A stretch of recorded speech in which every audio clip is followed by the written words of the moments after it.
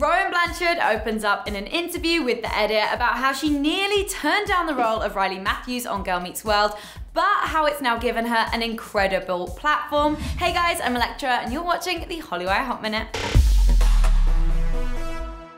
So we were all super sad when we heard Girl Meets World was being cancelled, but we've just learned from the star Rowan Blanchard that things could have been very, very different. During an interview with The Edit where Rowan is the cover star, she opens up about her role on the hit Disney Channel show. When her agent suggested she should try out for the show, she almost didn't audition. I was like, I will not do Disney ever in my life. I watched Disney, but I thought that if you wanted to be a serious film actress, then you couldn't be a Disney actress, which is partially true. I do have to work harder to be taken seriously. However, the 16-year-old now shares how she is actually very happy she changed her mind because the show has given her a huge platform to talk about feminist and other issues that matter to her. We started thinking about what it could be like if we made this show that was funny for kids but also teaching them something. Then, when I started discovering activism, I think it made the show that much better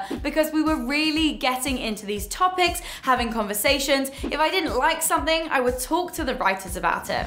And Disney definitely hasn't pigeonholed her. Since finishing on Girl Meets World, she's broken out of the network to get a role on The Goldbergs, and she's also in a movie called A Wrinkle in Time. And we are sure this is only the start of her incredible career.